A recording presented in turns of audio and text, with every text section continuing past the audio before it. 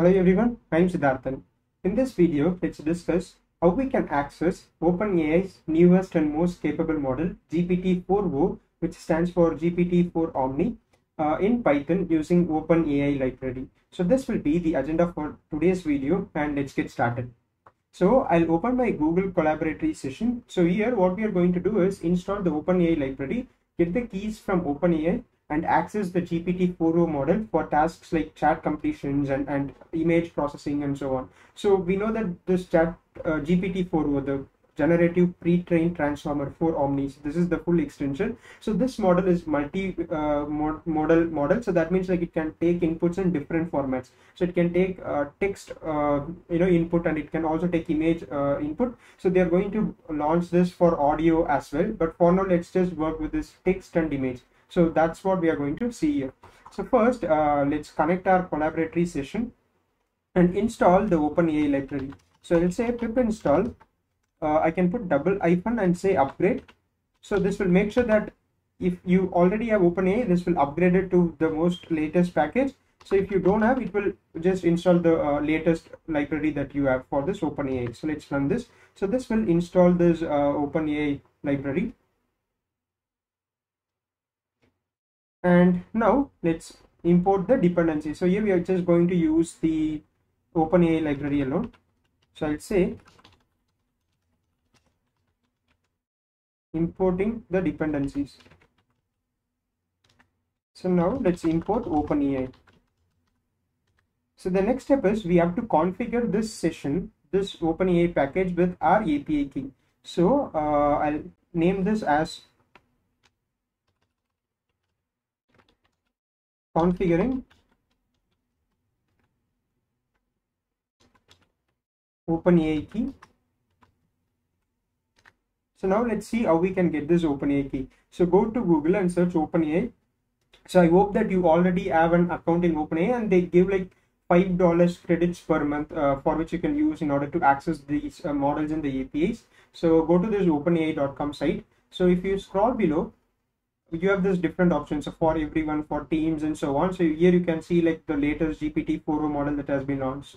So I've already made a video about this. You can check that out too. So if you scroll below, so we have this for business section and then for developers. So here we have this API, right? So go into this API section and go to this start building. And you can also check the pricing there. So now we have to log in order to get our API key. So I'll click this login. So I'll pause this video and I'll log in into my account. So I've logged in into my OpenAI account, and here you can see the API keys and the usage. So the usage will tell you like how much you have used and the number of credits that you have in the balance. So you can check that out here. Okay, so that's about it. And then you have this option of API keys. So this is from we can like kind of generate the API keys and we can use it in our code. So here I'll delete the key that I already have. So I'll revoke this key. And then you have this option of create a new secret key. So for this GPT-4o, right? So what I realized is that it's not working when you don't have a payment method. So if you haven't like have this card details, so it's not like working for GPT-4 and the GPT-4o model, but GPT 3.5 is working without the card with the default $5 credit. You can even, if you are not comfortable with putting your payment method, you can just try it with 3.5 model as well. So it should work the same way. So here I'll give this create new API key, and I'll call this as GPT-4o testing key. And we have the permission. So whether we have this restricted permission, and like you can say like which are all the capabilities that this particular API key can use, and if it's like only read only and so on. So here I'll give this all, and I don't have any different projects. So it's like only one project, the default project, and I'll give the permissions as all and create this secret key. So now we will see this. So we can copy this and paste it in our code. So once you are done with this, you can revoke this API key, and if you want, you can generate a new one. So here I'll come back to this place and say OpenAI dot API key is equal to, so within the quotes I can paste my key. So here this is not like the most recommended way to do this, because you can't kind of put your keys just in your code, because you might have to share it with someone else, right? So what you can do is put this in a config.json file, read the JSON file, and then pass it to this API key. That's one way. Or the other way is put it in a .env file and load it with this .env. So that's like much better. But for easier explainability, I'll just put it here. So let's run this. Now let's build our two use cases. One is chat completion and the other one is image recognition kind of a task. So first thing is about chat completion.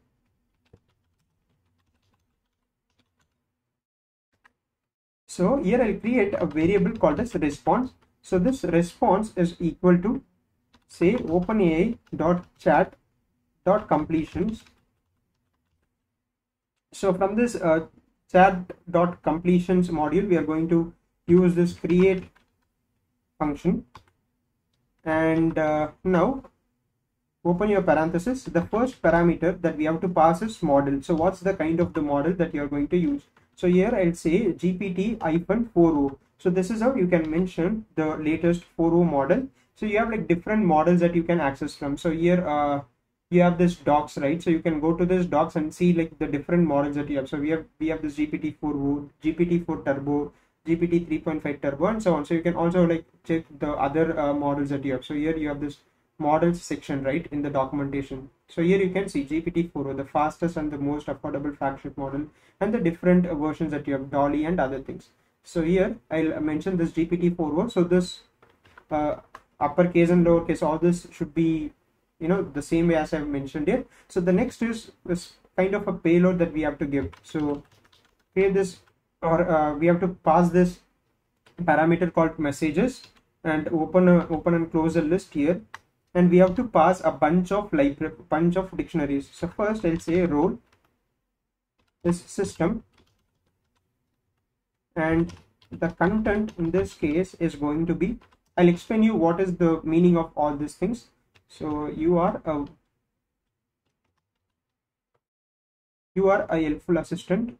So the second one is this role user. So the user would ask, let's say, this is like the default example that's given in the documentation. So I'll say who won the World Series in 2020. Okay, so this is the question. So let's understand what it basically means. So chat completions, how it works is, so you give like few conversation memory, like let's say there is like 2 messages that has been sent by the user and the assistant has sent 2 messages. So you can pass this to you know, kind of ask the assistant, which is GPT-4o in this case, to kind of continue this conversation or answer a particular question. And the first thing that we are passing here is the system message, which says you are a helpful assistant. So we have this 2 key value pairs. First one is role and the second one is content. So role is, when we mention system, that means it kind of sets the context for the model. So in the role of system, we are saying that you are a helpful assistant. That means now the model kind of takes in the role of being a helpful assistant.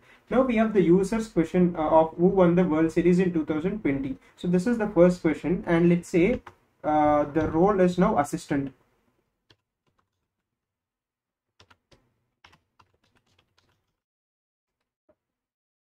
So this is again, let's put this tab again. As I said, this is the default example that they have given in the documentation as well. So we can see it in this Google's Colab prompt as well. Okay, so let's understand this. So first we are setting up the system saying that you are a helpful assistant, and then we are asking a question of who won the World Series in 2020. If a user asks a question, so the assistant would have answered it this way. So the content would be the Los Angeles Dodgers won the World Series in 2020.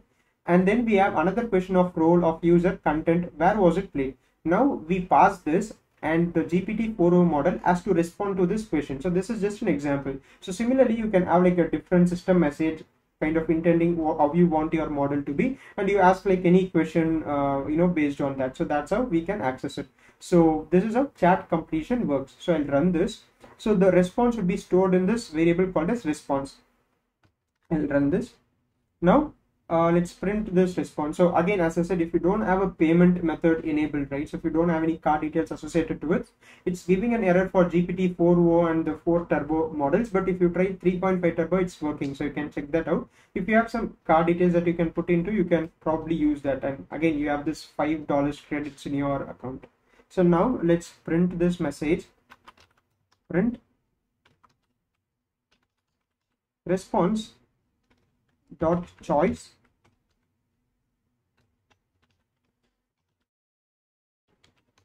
0. So response dot choices of 0 dot message dot content. So this will print the exact message, but if you want to see the entire response, you can just print that. Sorry. Okay, so let's print this and see.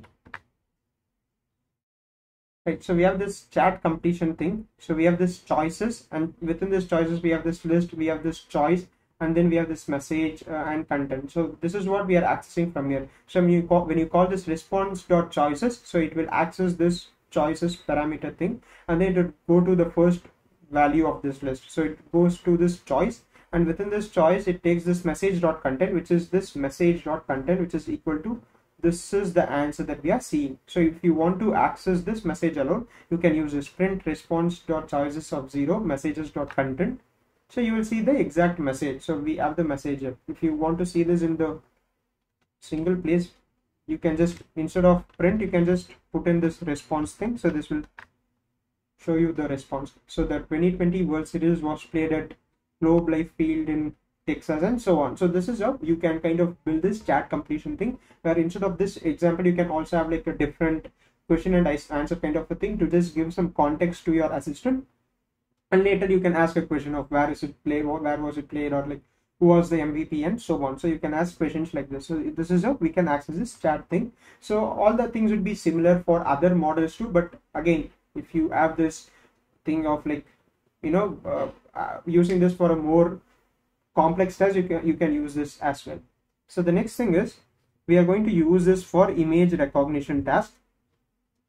So here I'll say this is not, image recognition task, or you can ask like any question from this. So or we can also name this as image processing. So anything you want. We know that this is a multimodal, as multimodal capabilities. That means it can take inputs in different data types. So I'll just create this as multimodal input. So this also kind of follows like a similar way of messages. Let's see how we can do that.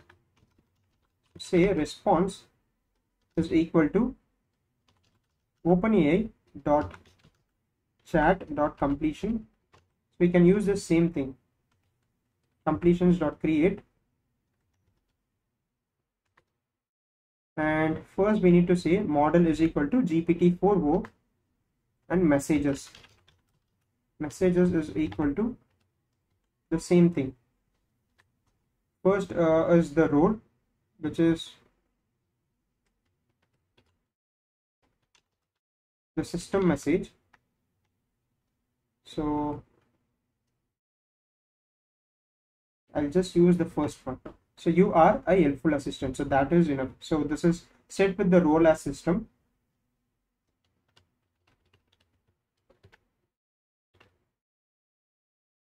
And next I'm going to say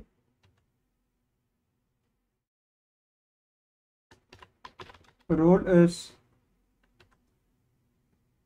user.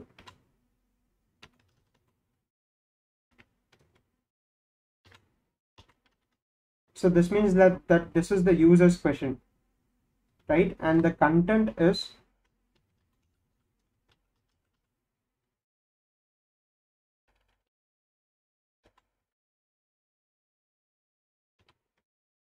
open a list, and I'll come to the next line and say type is text. I'll explain you the formatting of this, so you don't have to worry about this. So this is type is text, and this text is what is in this image. Okay, and now the next thing that we are going to pass is type image URL. So you should also have like different options to do this. So here we are going to pass URL for an image and ask the model what it is, but you should have other option to just pass an image directly in a different format, so that should also be possible. So we have this image URL, and in the next line, let's say image URL.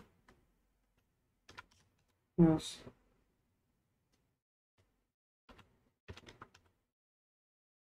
Let's take an image from Google. So I'll just go to Google and search Switzerland mountains. I'm just going to randomly pick an image, and let's pass this image, this URL, and get the prediction of like what it is. So I'll just like choose some image. So here you can right click this and use this copy image address. So this will copy the URL of this particular image and paste it here. So we have this image now. Put a comma here, and you just have to close all these things with like proper commas. So use a comma after this ending things. Yeah, this should work. And finally, after this last square bracket, we have to say max tokens is equal to some number 300. Okay, so let's understand this. So if you want, you can also have this temperature thing, but yeah, this is sufficient for now. So max tokens is basically the number of maximum tokens that you can have in your output text. So that's what it means.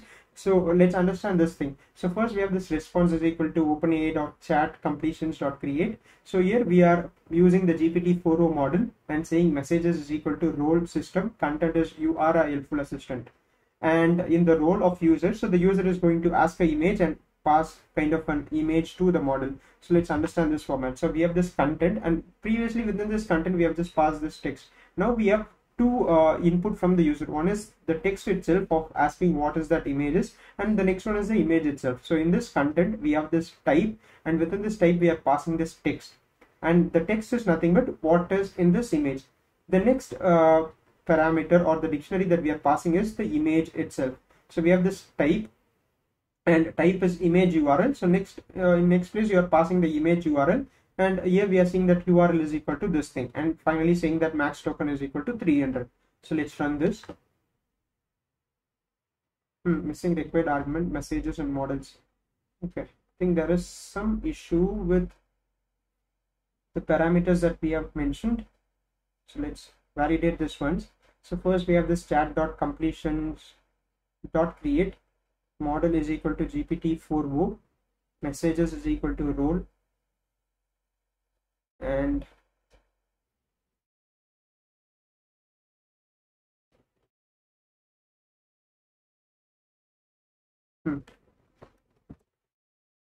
so there is a issue with the spelling. So instead of messages I use this one. So say messages, and here we can say max tokens. Let's run this. So now we are getting a response, and this will be stored in this response. So similarly you can just copy and paste this same thing. So you can do a print statement or without that as well. So this should work. So I'll paste it here. So you will see the response, and you can just do this without the print statement as well. Let's see what it says. So it says this image depicts a picture alpine village at dusk or early evening and so on. So it's snow covered buildings and blah blah blah. So this is the response we are getting. It is like pretty accurate.